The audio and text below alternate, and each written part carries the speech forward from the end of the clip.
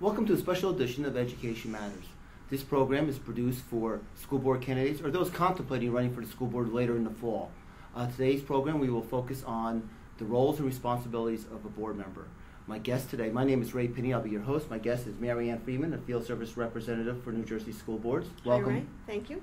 Ann, when people run for the school board, they have expectations of what the position is.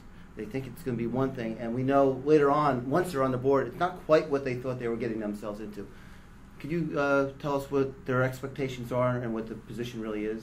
Sure. Usually when somebody's running for the school board, they're thinking about things like, finances, taxes, hiring good teachers, the instructional program, and things of that sort.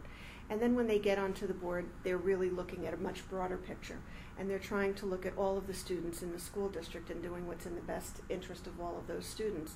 So they're now starting to look at the quality of the educational program, the curriculum, the negotiations agreement, being fiscally responsible, things like that. It's a broader picture. What's the basic function of the board, their job? Well, there are four basic tenets to being a board member, and the first is to provide provide guidance through policy development. The second is to provide for a program of quality instruction. The third is to provide for effective management oversight, and the board does that by hiring and evaluating the superintendent on a regular basis. And then the fourth is to provide effective two-way communications between the board and the administration and the board and the community. Well, the first one you mentioned was policy. And I understand that's one of the main responsibilities of the board member. What is the policy? It's really the first role of the board. Their role is to develop policy that really sets the stage for everything else that happens in the school district. And it really provides the administration with their day-to-day operation guidelines. So the board really wants to make sure that they're familiar with their policy book and that they're constantly reviewing policies, developing policies, revising them, and adopting them. And in that way, they really do set the stage for what happens in the school on a day-to-day basis. Because in a practical sense, the board is not authorized or responsible for running the operations of the district. They're responsible for making sure that the district is well run and the schools are well run. So they do that through the setting of policy. And policy, if I understand correctly, has the enforcement of law. Yes, it does. The second one you mentioned was program of quality instruction, which I think everyone would understand. Is that basically just curriculum? It is curriculum, but the board isn't actually going out and writing curriculum or developing that. They can be part of a curriculum committee. They can be part of that process, and most districts have a 5-year curriculum plan. So the board is really going to set policy about curriculum, what they want students to know and be able to learn, and in that way they set the stage for the instructional program.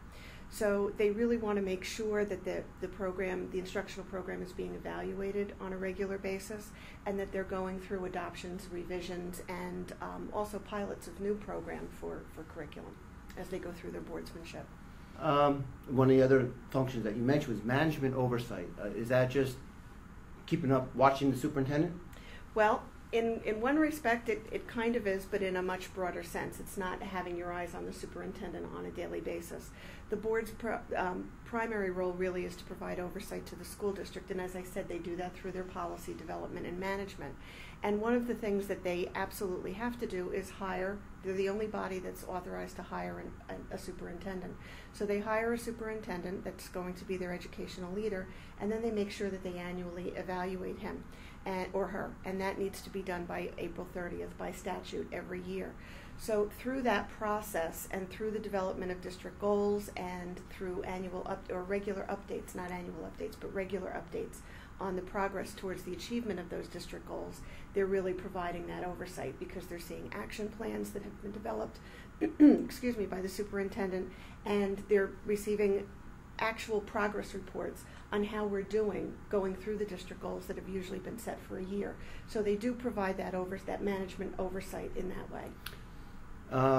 So it's actually the superintendent who's actually running the district more. Absolutely. And their job is to really make sure they're evaluating them. Mm-hmm.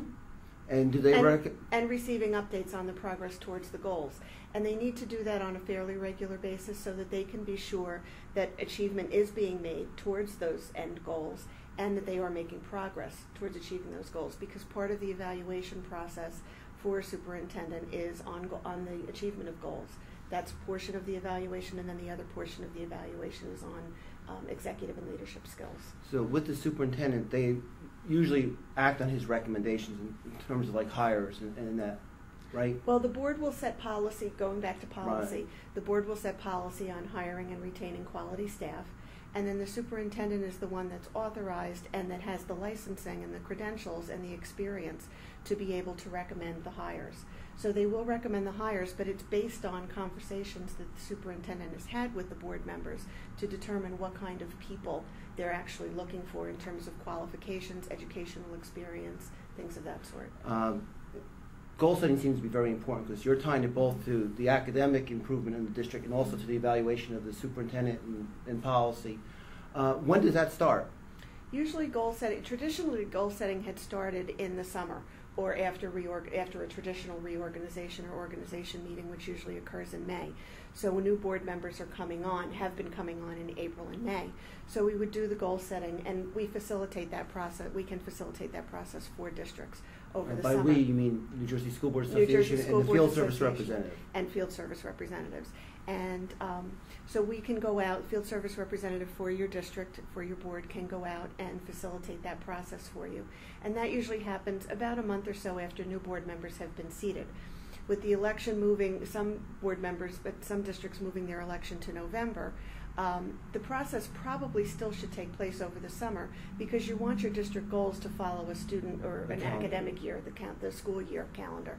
So that process would generally take place the end of May, the beginning of June or July. And that gives the superintendent time. The goals are really developed collaboratively between the superintendent and the board, or they should be.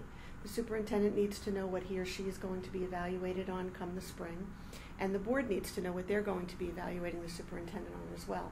So that's why you want it to be a collaborative effort. Those goals are generally developed in June or July, as I said before, and then the superintendent will develop action plans towards those goals. And the action plans determine how he or she, meaning the superintendent, is going to get the district from where we are today to where the board has said they would like to be in a year. And so that's where they receive the updates on the achievement of the goals on a regular basis. One of the other functions that you mentioned was two-way communication. I know as an active community member, you hear, and you're running for the board, you probably hear from other parents, you may hear from staff members. So is this your opportunity to tell the superintendent what the parents are thinking and what the community is thinking, their complaints? Well, it's certainly an opportunity to be a liaison or a conduit from the board, from the administration to the community, and from the community to the administration. But there is a chain of command in all school districts, and every board member should know what the chain of command is, and it's different. It's different for staff. That's usually outlined in the negotiated agreement. It's usually outlined in the grievance procedure, and they have a process that they need to go through as well. Parents and community members can come to board members, as they will often do, and they'll often call the newest member of the board, as we know because we've both been board members, and try and get through the process that way. But really the best thing for a board member to do is to know what the chain of command is in their district. And with a parent or with a community member, it's to refer them back to the lowest level of the chain. So if a parent is having a problem with a teacher in the district, with their child's teacher, they might call a board member and say, I'm having a problem with Mrs. Smith. And the board member can listen empathetically and be concerned and let them know that they're concerned about the issue that they're having. But they need to refer them back to the school teacher if it's the teacher. If it's an aide in the classroom, then back to the aide. And everything should be tried to be worked out at the lowest possible level and then go up through the chain. So after the teacher, if the parent or community member still doesn't feel that they have resolution towards that problem or toward that issue, they can then go to an assistant principal, then to a principal, then to an assistant superintendent, and then to a superintendent. The board is really the court of last resort, and it's the board as an entity that's the court of last resort, not the board member. If the board members really had any part of the process in trying to help through that process and through that chain of command, if it does by any chance get to the superintendent and get to the Board of Ed as the last resort, they really have to recuse themselves because they've been involved in the process on a personal level. So if I'm hearing you correctly, the chain of command and also with policy, you're not running the district, it's an elected position that's different than, say, a town council where you expect micromanagement to a certain degree. I have a pothole, I call the town, make sure they fill it. Here, a board member doesn't have that opportunity to do constituent service of that sort. Right, they really don't. What they should be doing, as I said, is listening empathetically to the person who calls them and letting them know that they really do care about a resolution to that problem, but they really can't be involved at that level. So they're going to refer them back to the chain of command. They need to know that there's a chain of command. They need to be able to explain it to somebody. They obviously need to understand it in order to explain it, and then they need to use it themselves. So after somebody calls a board member and talks to them about an issue that they're having, the board member really should then get off of the phone after referring them back to the chain, get off of the phone and call the board president or the superintendent, depending on what the practice is in your district, and let them know and give them a heads up that they have received this complaint or this issue, and that they may be hearing from this particular person in that regard. As a newly elected board member, what's my relationship with the other board members? I may not know them, I may know some of them, I may know all of them. Does it change? It does change. You want to think of yourself as a team, and the superintendent really is a key member of that team. So the board really needs to develop that relationship with the other board members and with the superintendent, and usually the business administrator as well. The superintendent is a non-voting member of the board, is an actual member of the board though, and so you really want to develop that relationship. Board members, as new board members, need to think of themselves as entering a team.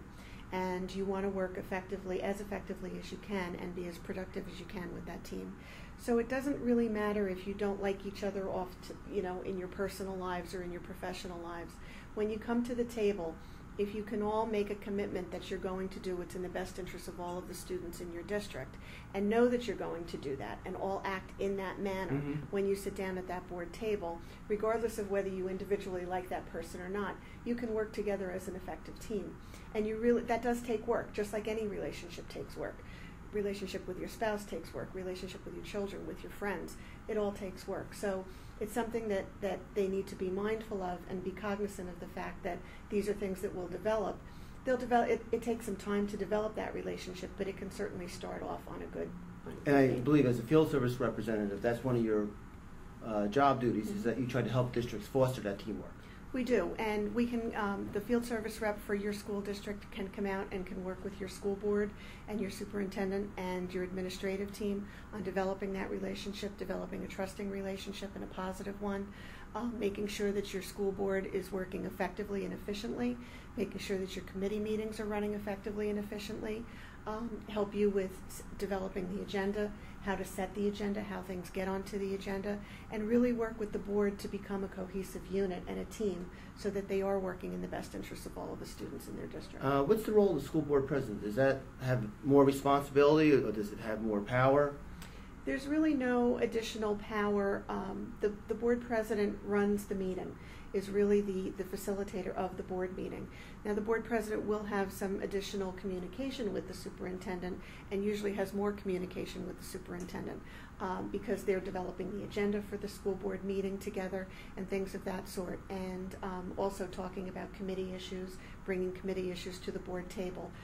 So they do have legal responsibilities as well in terms of signing negotiated agreements, assigning payroll, and things of that sort.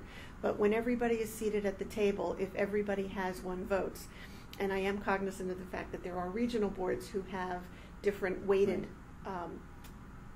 votes, but if everybody has an equal vote, the board president has one vote as well.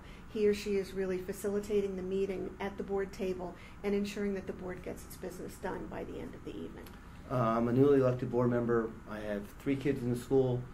I know the teachers. Does my relationship change with those teachers? Do they view me differently? Well, you may not view yourself differently, but the teachers may view you differently. And one of the things that we often tell new board members is you pretty much forever have tattooed on your forehead, I'm a board member. And so you may have friends that are teachers in the district, and you may feel that that relationship isn't going to change. But you need to always think about what you're saying. And we really do like to say that your First Amendment rights are not taken away when you become a board member, but you do have to be a little bit more careful about the things that you say. They can be misconstrued. You'll forever be, instead of being Mary Ann Friedman, a community member that lives in the town, you'll be Mary Ann Friedman, and she's on the Board of Education, and she said, and that could be construed as being taken as the statement from the board.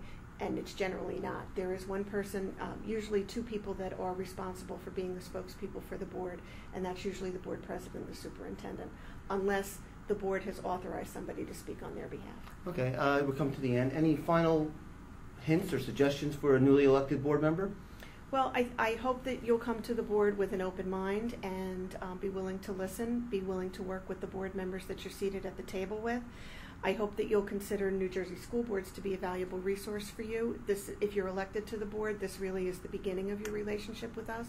And we can offer a number of services. We have policy services that we can offer, legal services, field services, governmental relation, advocacy through your grassroots program, and lots of different things that we can really help to provide a school district with. So I hope that board members will become somewhat knowledgeable about what's in their policies, review their policies, know where they are and know how to refer to them and look for things in them, and that you really will do what's in the best interest of all of the students in your school district. That's what your community is really counting on you for. Thank you, Mary Ann. Thank you. Thank you for joining me. Thank you for watching. I hope you take in one of the other two videos we have for school board candidates. One is on the legal responsibilities of the school board member, and the other one's hints on being an effective school board member. And if you are elected, Education Matters will have other videos. One of them is on evaluating the chief school administrator. So good luck in your election, and thank you.